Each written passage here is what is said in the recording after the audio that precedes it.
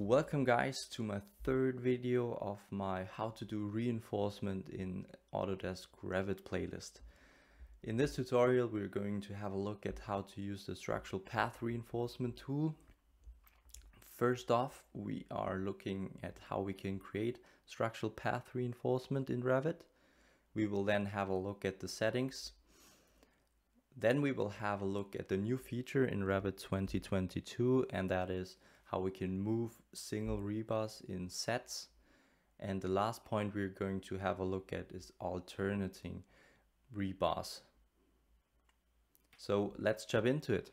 So I have prepared a concrete slab with columns that is very simple. It's rectangular. We want to keep it simple in this tutorial. So the first thing we're going to do is just, first off, we're creating our path reinforcement. So we go to the structure tab here on the top left, and then we go to reinforcement section and then to path. And then when we just hover over the button, then we see a description how it works. It's saying structural path reinforcement. Now we click that, and then we get the chance to pick a structural floor or wall for path reinforcement. That we will do. Now we get this warning saying rebar shape definition will not include hooks or end treatments. We just click OK. We accept that, and now we can draw lines. So basically what we can draw now is it's our path. It's saying create reinforcement path, and we have different drawing options. I always prefer pick lines, so we can easily just pick some boundaries, and then they create a line. But we can also just use this drawing tool and draw it ourselves, like for example like this one. Now what we can see here, black lines and purple lines, pink lines. So basically the black lines are the boundaries of our path reinforcement. So we need to change that because it needs to go into the slab. There we go. And now we can say yes, create it, and it's been created. So just for better visuality reasons, I'm gonna change this to wireframe, and now we can see what was created. Like we got our, first off, we got a structural path reinforcement system with all the properties, but then you can also select different reinforcement sections. But as you can see here on the right, they don't really have a lot of properties, or they have, but they're all grayed out, so we cannot change them. Because everything we can change needs to be changed in this structural path reinforcement. Okay. Before we get into like the settings of this structural path reinforcement, I just wanna change the visibility states. So we are here in 3D view. I'm gonna set the view unobscured and view as solid. What that does, we're gonna see that now. All the reinforcement bars are solids, and they're also having a nicer look, and also they are visible now in the reality mode. Okay, all right, now let's jump into the settings. So first off, we can change, of course, the primary bar type to whatever diameter type we want. Hope you saw that we changed our bar type.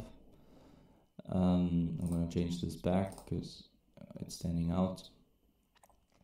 We can then change the length of our bar. Let's say 3 meters. Now it's getting extended towards the center.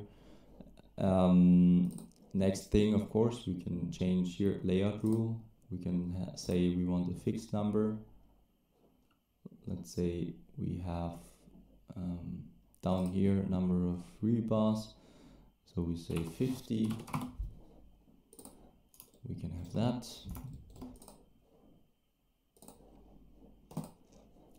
Then the next thing is what is here is actually really important, because we can change the shape. So what you can see here now, that we have this U shape, and basically here you have the different shape numbers. One more, just that you see that what changes. Now we have this, this open stirrup. Alright, a really nice feature that comes with Revit 2022 is, let's just go into the top view, is that we can edit bars.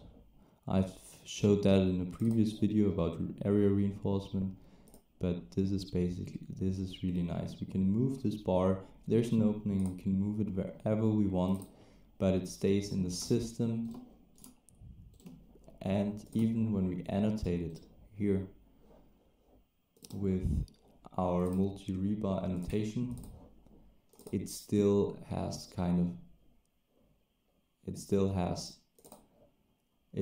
in the same system, and we have the same general distance between the bars. Alright, so we have this, and then what is unique for the structural path reinforcement is the function that you can alternate the bars. So when I select that, you can see that we can have different length of our rebars, which is a really useful tool. And as I said, it's very useful. So here we can have a completely different shape. Let's say we want 21, and let's say we want those to be 4 meters. You see, we can basically have two different rebar types within one system, which is extremely useful. And then we also can have as offset, let's say 1 meter, and then this is getting offsetted. And then of course we can have hooks, but in those cases we have kind of hooks already.